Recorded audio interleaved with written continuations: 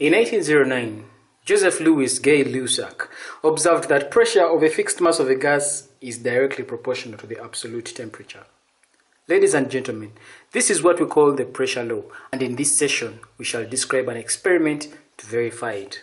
Coming up.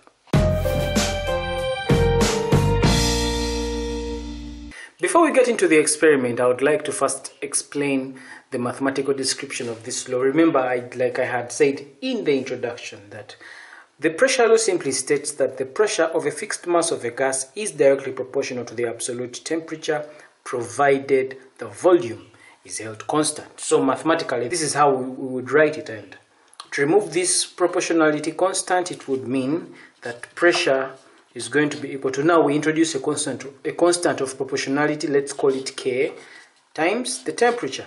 And so when we are to make K the subject of the formula, P over T is going to be equal to K, K being the constant of proportionality.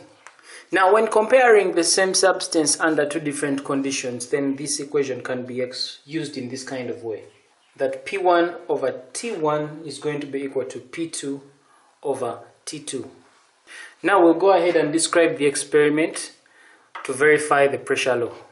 Now, just like the pressure law states, it simply states that the pressure of a fixed mass of a gas is directly proportional to the absolute temperature. So it means that when you're looking at an experiment like this, what we are trying to investigate is the relationship that is existing between pressure and temperature of a gas. So when you look at this setup, we are having a thermometer here, we are having this star.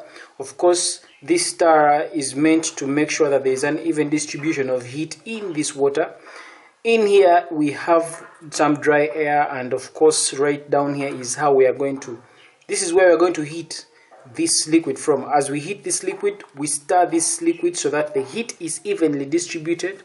When this heat is evenly distributed, we are able to tell the temperature of this liquid by this thermometer, and of course the temperature of this liquid is the same temperature that is exhibited in this dry air. So in a way we will be able to know the temperature or that is affecting this dry air, and also the pressure of that dry air.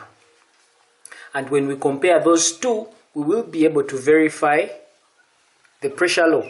So if I may state how we do this experiment logically or chronologically, I would say that a gas bulb is heated in a water bath. This is the water bath we're talking about.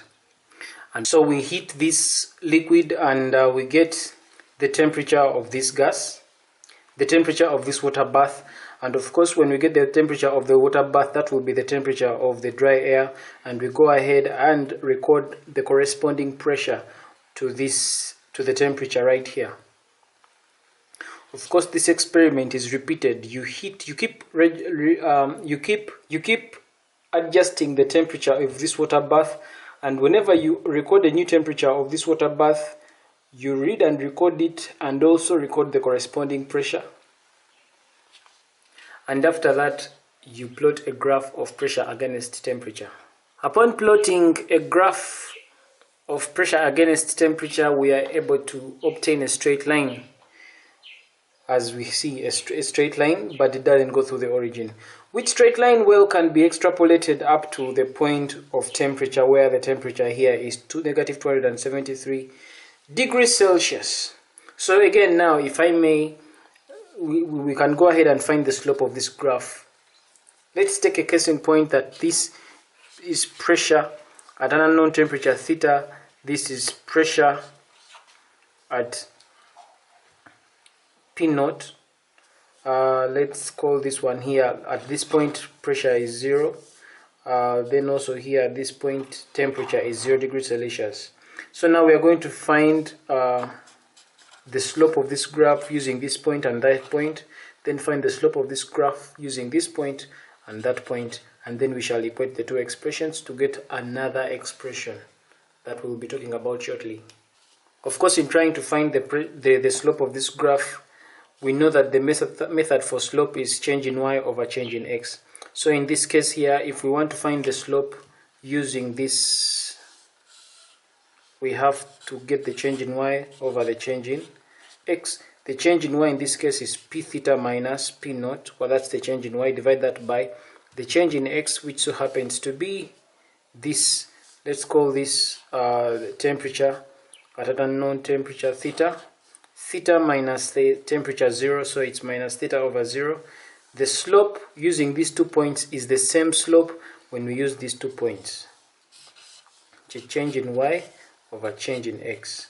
So the change in y is p naught minus 0, which is p naught minus 0 divided by change in x, which is 0 minus negative 273.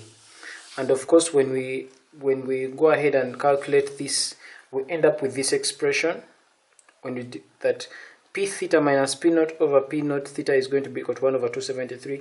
This expression is identical to the expression we arrived at in our previous session when we were talking about the volume coefficient at constant pressure. Now in this case, since here we are dealing with an expression whereby we are dealing with pressure, the pressure law, and we know that when it comes to the pressure law, the condition for the pressure law to work, we are supposed to be holding the volume constant.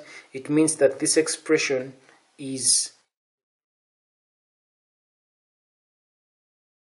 here we are able to even identify that the fractional increase in the pressure of a fixed mass of a gas when the volume is constant is 1 over 273. So from that we are able to conclude that the volume coefficient at constant pressure is the same as the pressure coefficient at constant volume.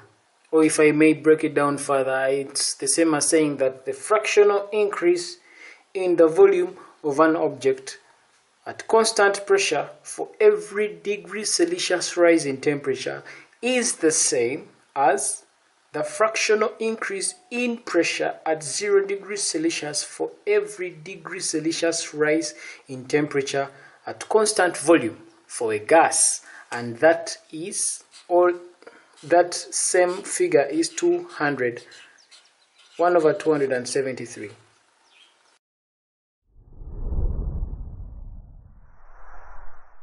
This brings us to the end of this video. Thanks for watching. Feel free to check out other excellent videos on the channel and don't forget to subscribe. For KisemboAcademy, this is Arnold Rangakuramia helping you manifest excellence.